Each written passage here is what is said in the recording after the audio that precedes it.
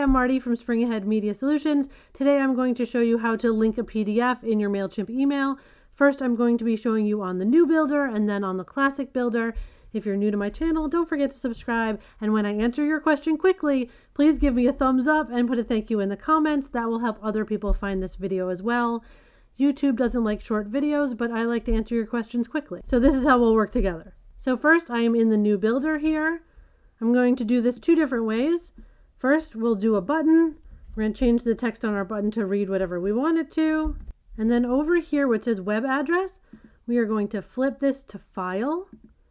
And it's going to give us two options. We can upload from our device, or if you already have it uploaded into Mailchimp, you're going to do that here.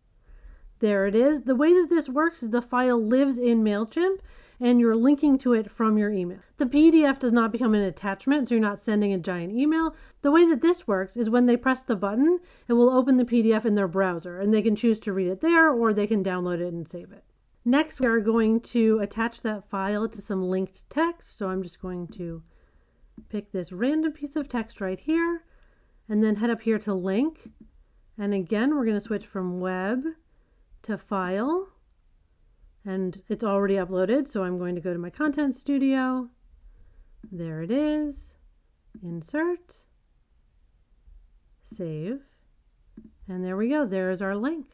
Now, if you're using the new builder, I just answered your question, so give me a thumbs up and a thank you. And I'm going to head over to the classic builder. Here we go. I've got almost the same email in the classic builder here. And it's a similar process. So I'm going to drag over my button. Again, change the text on my button. And here, under link to instead of web address, I will again be picking file. For this one, it just goes right to the Content Studio. So if I haven't uploaded it, you can do that here.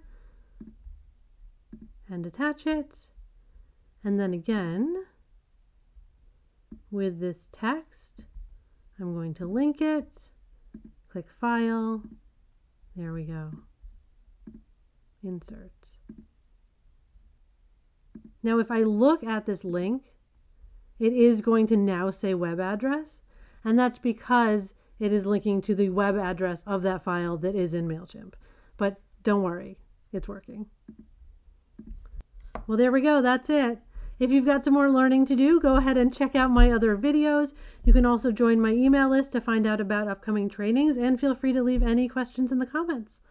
See you around.